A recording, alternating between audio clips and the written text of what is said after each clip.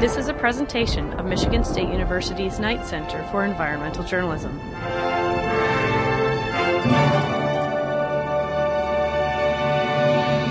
Welcome to Environment. Hi, I'm Jamal Spencer.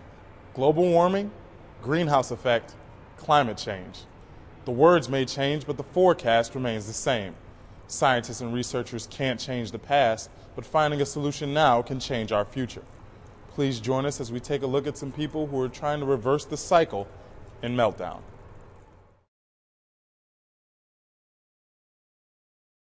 You know, in some respects, I think we've caused global warming, and it's happening, and we really can't stop it.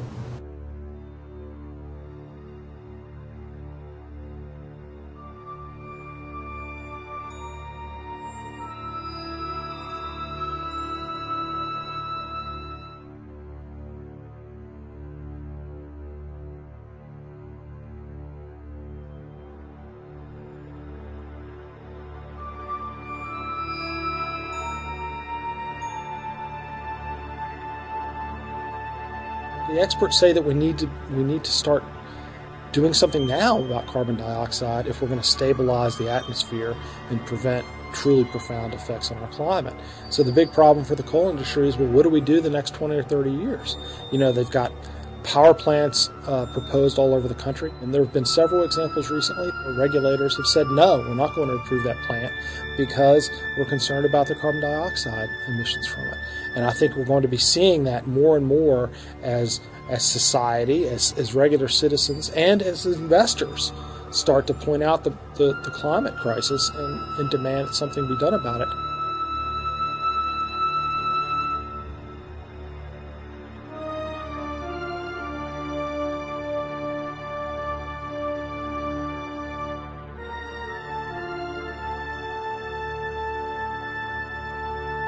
We see glaciers, particularly in Alaska, are really disappearing right in front of our eyes. We see changes in runoff. All of these things seem to fit a pattern, and we see the biological changes too in the Arctic that we're trying to get a handle on. But we're transiting into a warm world whether we like it or not. And in some respects, I think that we better start preparing to live in a warmer world.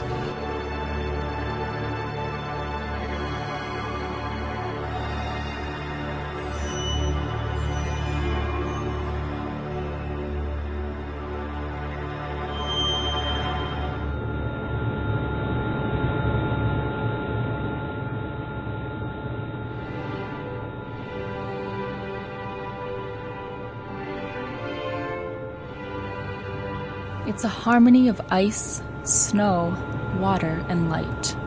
The sparkling blue Arctic Sea shimmers beneath the unsetting summer sun. Its desolate beauty is hard to imagine, and for those who have been here, impossible to forget.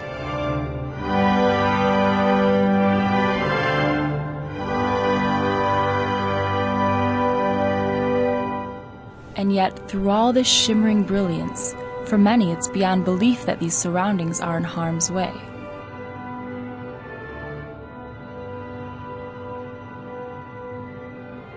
A discord between nature and humankind's voracious needs for energy and power, the climate changes taking place in the Arctic provide a look into the planet's imminent future.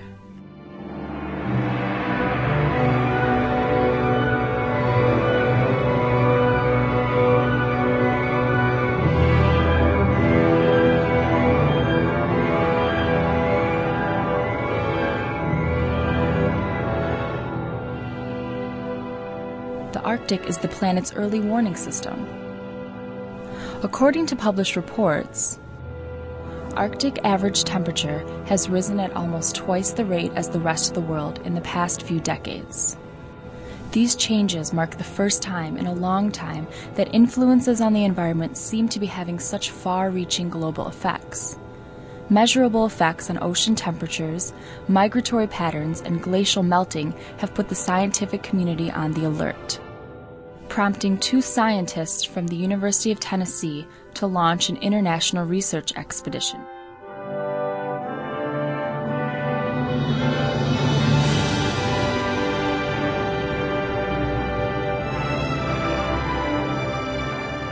This is the U.S. Coast Guard icebreaker Healy. Built not only to serve the tough requirements of the Coast Guard, she is also equipped with electronic sensor systems, mechanical equipment, and living space to accommodate the needs of Arctic researchers. On its 2004 expedition, the ship was both home and job site to an international team of scientists, students, and teachers. The University of Tennessee's Dr. Lee Cooper, the project's co-director, explains. A lot of people wrote proposals. Some of us are out here, and from a number of different organizations, number of different universities, both in the United States as well as some other countries. And we're trying to, I think, doing a good job of putting a fairly unprecedented degree of attention on a whole bunch of different aspects of environmental change in the Arctic, and that's what we're doing. Dr. Cooper's wife, Dr. Jackie Grebmeyer, makes up the other half of this team. She heads up the expedition, and together they have made Arctic research their life's work. In my lifetime, I've seen, for this ice retreat, I've seen changes in my animals that I study. And so we go back onto time series of those animals that the Russians have collected. So 100-year time series, 70-year time series. So it impacts local communities, the changes that we're seeing. The Healy, the largest U.S. Coast Guard icebreaker, was just one of several ships that took part in that year's expedition.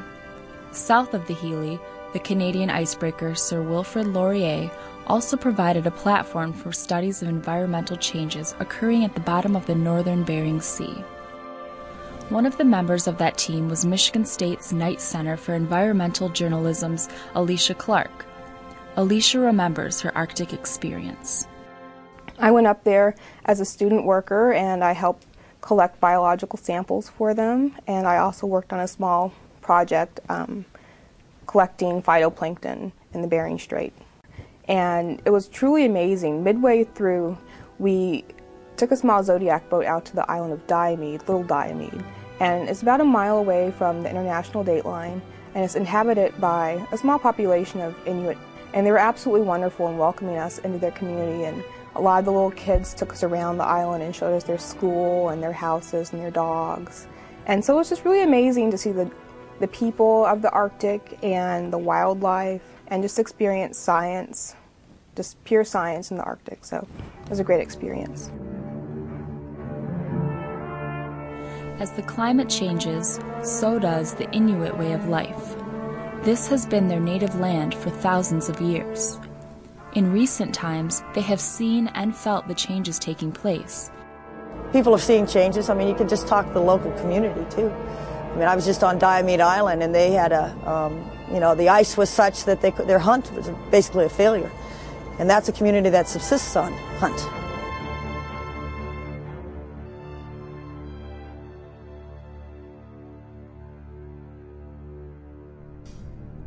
These days, the mission of research vessels in bringing scientists into the Arctic isn't as hard as it once was.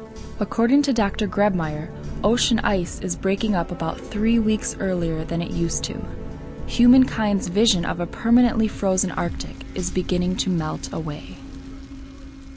I think people, in our lifetime, there have been meetings to talk about 2050 an ice-free Arctic. That's an extreme, but people are actually thinking that may happen. So I was surprised about how it wasn't warm, but I was expecting it to be a lot colder. That change is being reflected here, off the waters that were once covered by oceans of ice. Not only an indicator of climate change, the open-air waters actually speed the impact of the warming trend. This is how it works. Ice and snow have a high coefficient of reflectivity, meaning much of the sunlight that hits them bounces back into space. When the ice and snow melt, the darker ocean surface absorbs the energy of the sunlight instead of throwing it back, and that causes the water to warm even faster. And warmer water releases more carbon dioxide into the atmosphere. You can go back hundreds of thousands of years, and there's more CO2 in the air now than there was then. And then given the characteristics of carbon dioxide in terms of its heat trapping capacity, if there wasn't some consequence, and the consequence would be warming. In the shallow areas off the northern Bering Sea, the seafloor is teeming with life. Sea worms, bivalves, and other tiny crustaceans call the muddy seafloor home. These tiny creatures are the base of the region's food web, and the animals at the top of that food chain, like the polar bear, owe their very existence to them. The research has shown, however, that the quantities and sizes of these creatures have been in decline. The primary suspect? Climate change. I think it would be very surprising if given what we're doing in terms of a global atmospheric experiment in adding carbon dioxide and other greenhouse gases to the atmosphere, if that didn't have some consequences that would look like global warming.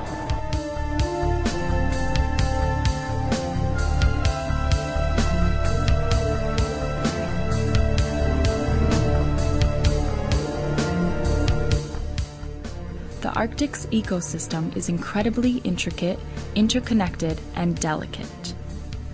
Changes in water current due to large-scale wind and precipitation patterns not only adversely affect creatures living on the sea floor, but the many ecosystems for which they are a basic food source. Above the water's surface and just below the Arctic Circle, land-based ecosystems are also being disrupted by global warming, turning once solid ground into a soupy quagmire. What we're seeing, though, is with warming climate is that permafrost is starting to degrade, and this has really big consequences for our plants and animals in these ecosystems. Dr. Merit Turetsky's work in the boreal regions has resulted in some disturbing findings. And so what we start to see are these depressional sinkholes forming in some areas due to thermokarst, permafrost degradation. They form very soupy, even wet, more wet than they started out. And so we can see areas with roads or buildings that were stable one year with the onset of permafrost degradation. They're slumped down into the ground, roads collapse, buildings start to lean over because their solid ice cube is no longer solid. It's now a soupy mess. The area is known as the boreal or northern forests. It encompasses 3.7 billion acres, or 11% of the Earth's land surface. Nearly a continuous band of evergreen trees, deciduous forest, and cold desert, it stretches through parts of Alaska, Canada, Russia, Scandinavia, China, Mongolia, and Japan. A sustained temperature shift of only a few degrees can affect nearly all the elements of a boreal forest. From the soils and waters to the flora and fauna, the consequences can be extreme. Some of the permafrost areas in upper regions of Canada and Alaska and Russia are very rich in organic carbon and frozen most of the year. If they begin to thaw, it's very likely that they will break down relatively quickly and episodically release a lot of CO2 to the atmosphere. It causes a complete transformation in our terrestrial ecosystems, so both wetland habitats as well as forest habitats. Areas that had been dominated by trees and dry-loving mosses and lichens that feed caribou, for example, are now semi-aquatic lakes and very, very wet wetlands. As the water warms and its state of matter changes, frozen land becomes wetland, and wetland becomes dry land, ripe with fuel for burning. The prevailing notion in the literature among scientists has been that these ecosystems are too wet to burn. What we know now is that because of climate change causing warmer, drier conditions throughout the boreal forest region, these wetland systems are no longer too wet to burn. So our wetlands of the north are no longer wet necessarily, and they are becoming more and more susceptible to fire. These fires were intentionally set for research purposes by the Canadian Forest Service, not only to gain information regarding firefighting techniques, but also to measure the chemical composition of the smoke. Now, fires in the north, so both in boreal and in Arctic regions, are large. They're big disturbance events, and they're very severe, so they can consume all of the vegetation within the ecosystems that come in their path. And some of the fine fuels within peatlands, like the shrubs and the tree needles, will burn. But when the peat itself, the soil, catches on fire, that can lead to smoldering. That smoldering can last for years, continuing through the harsh, dark winter, all thanks to its enormous fuel supply. More carbon is stored in the boreal region than anywhere else on land. In Canada alone, the boreal trees, soils, waters, and peats lock away 186 billion metric tons of carbon, enough to balance Canada's entire greenhouse gas emissions for nearly 1,000 years. Now, fire is an example of something that we're very concerned about in terms of generating a positive feedback loop. We're seeing ecosystems burn more frequently. That releases greenhouse gases to the atmosphere. Greenhouse gases as carbon dioxide, as methane, and as carbon monoxide. So all three types of carbon-based greenhouse gases, which causes more warming. And so that is the vicious loop that we're worried about. But beyond these concerns, there looms even more disturbing issues. One of these issues deals with the release of mercury. In a naturally occurring state, mercury isn't considered to pose a significant threat. However, when fossil fuels such as coal are burned, mercury becomes an airborne byproduct. Released in the smoke, it's carried into the air and pushed along by prevailing winds. It eventually settles in the far north. But like a reoccurring nightmare, as the areas in the north begin to heat up, melt, and dry out, centuries of mercury emissions trapped deep in vast regions of permafrost are being re-released through smoke from wildfires. We started to measure the amount of mercury that was stored in peat and in vegetation in different kinds of ecosystems, both in Canada and Alaska. And the first thing that our study indicated to us is that these systems, these ecosystems, have been storing a huge amount of mercury. If that mercury does get deposited to the surface of a peatland, it binds to the peat itself and then subsequently becomes buried within the peat profile. So the very nature of peat accumulation in these northern wetlands have not only been locking carbon away from the atmosphere and performing this very important ecosystem service, but they've also been storing our industrial mercury. And we estimated that the amount of mercury that can be released during a large wildfire season in places like Western Canada can exceed industrial emissions of mercury across all of North America. That is Canada, that is America, and Mexico combined. In a flash, thousands of acres of dry boreal forest can be lost, up in smoke, like a toxic cloud laced with sulfur dioxide, carbon monoxide, and centuries' worth of accumulated mercury. In their wake, these blazes not only poison the air, but their smoke blankets the ice with ash and soot. And the darker the ice, the faster it melts. If a surface is ice covered, it doesn't warm up very efficiently. But once the ice leaves, those surfaces have a greater ability to warm up and retain sunlight that they couldn't do when they're ice covered. And so there is a feedback mechanism whereby once we start melting the ice in the Arctic Ocean, it perpetuates. And there's very good indication to think that we've crossed that point very recently, if not this year. So we're very likely to see the rate of ice cover in the Arctic continue to decrease and markedly decrease. And it's a very strong question in my mind is how the ecosystem will respond to this. But the problem today isn't only in some far-off place. Changes are starting to take place in our own backyard. This is Lake Superior. It is the largest freshwater lake in the world. Over 10,000 years ago, the first of many tribes of indigenous peoples called the lake shores home.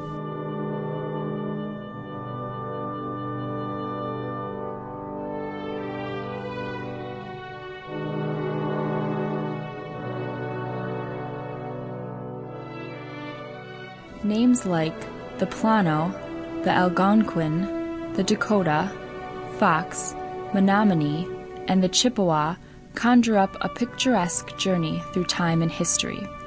Today, much of what drew many of these native settlers to Superior's shore still exists. Fishing, hunting, and the splendor of the lake itself bring a sense of amazement and wonder, amazement and wonder have also spread to the scientific community. Researchers are trying to understand the recent changes that have taken place at the Great Lakes. The diagnoses are worrisome. Earth's fever is spreading faster than anticipated. There's been some very dramatic changes in the surface waters of Lake Superior. From what I understand, there's been a 3 or 4 degree temperature increase in the past 30 years. And so this is really substantial. This is a system that's responding very quickly to global warming and changing very rapidly. Winter ice cover on Lake Superior acts like a giant mirror, reflecting the sun's rays and helping reduce the effect of the dry, thirsty winter wind, drawing millions of gallons of water from the lake's surface. But as the climate warms, the ice cover is reduced, and lake levels reach record lows. The other response to a reduction in ice cover in Lake Superior is there is likely to be increased rates of evaporation off of the lake surface. And we are currently seeing a sharp decline in lake levels throughout the Great Lakes, and particularly in Lake Superior, and they're currently at historically low levels. The study of natural phenomena such as tree rings, ice cores, and sea sediments have given scientists a wide perspective and a clear look into past weather patterns. That information supports the conclusion that the planet's warming in the last 50 years is historically unusual when compared to the last 1,300 years. Lake Superior is a vast lake. It's not likely to drop to the point of depletion anytime in our lifetime, but there are other systems in the Great Lakes which will be very markedly affected. For example, Lake St. Clair. I've seen some reports indicating that we may reduce the area of that lake by 40% in the next 100 years or so. Shrinking lakes, rising oceans, melting ice.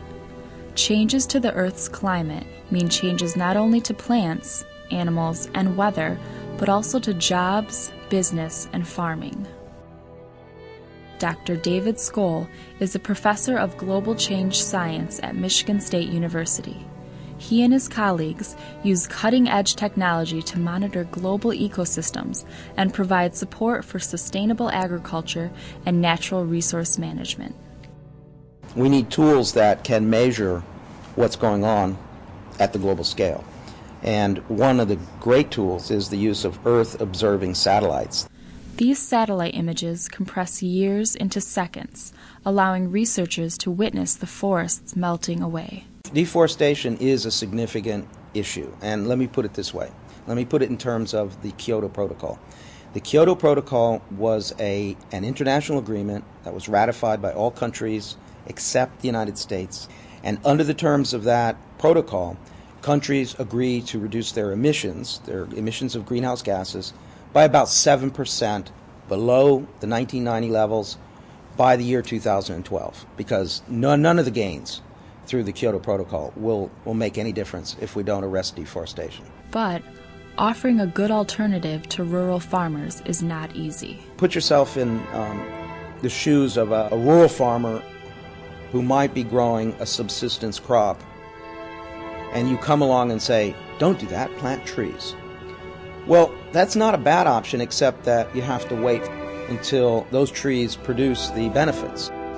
So it's not really that great of an option for many, many farmers, particularly those rural people living on $1 a day or less. And there are billions of people that are in extreme poverty. Designing a program that makes planting trees profitable for a rural farmer is a challenge. But eventually, reforestation programs could pay out to farmers with fields of saplings. Still too young to produce fruit, timber, or even shade, the saplings would still be an environmental commodity when sold as carbon credits to businesses, oftentimes a world away. Proposals like these represent some of the new thinking that's beginning to take root. And there's something that's looming out there for all boardrooms, and most boardrooms get it, and some get it more than others. And that is carbon risk. Stockholders are asking for action. So this is creating an environment in which if you do nothing, your company is set up with huge carbon risk. The planet is not on a path of self-destruction. Nature is pro-life. Given even the smallest opportunity, life thrives in even the harshest environment. But the changes nature has been forced to make may mean drastic changes in all of our lives. The Arctic has sounded the alarm. The question now is, has our response come too late? It's what scientists are calling the tipping point of change. Has the ecosystem reached a point where it's changing and irreversibly changing? In other words, can't go back to the way it was before. And there is some strong belief or strong indication that the Arctic is changing in this manner. So we've wondered, because the rate of increase is increasing, whether we haven't crossed that tipping point. For animals like the Arctic's polar bear, their dependency on disappearing sea ice has environmental groups at odds with federal agencies that some say are dragging their feet in declaring the bear as endangered. Not many have the opportunity to observe these creatures in the wild, and for the scientists and researchers on the Healy, it's a sight to remember. The scientific experiments had taken nearly an entire workday to set up, but the curious bear, perhaps sensing the possibility of a meal, just couldn't resist. As the ice that these animals call home simply melts away from beneath their feet, for many of us, our memories of them living in a seemingly boundless environment may one day be replaced by this, a lifetime spent surrounded by concrete walls and artificial pools. The sight of these creatures living in a zoo is considered by many not as a sign of success, but rather of failure. Failure not only to them, but to ourselves. It's not easy being green. Kermit the Frog once sang those words, and they ring truer today more than ever. Michigan State University has launched an environmental program that has become a model for institutions, communities, and individuals. Teams of researchers, citizens, and scientists are searching for big and small remedies for environmental headaches. Everything's on the table, from paper use to power plant fuels. Michigan State scientist David Skoll says that global warming is not a political issue, but a problem that requires a lot of smart people trying to come together to find a solution. While it may be hard being green today, if we don't start thinking smarter, it'll be a lot harder tomorrow. Until next time, I'm Jamal Spencer for Environment.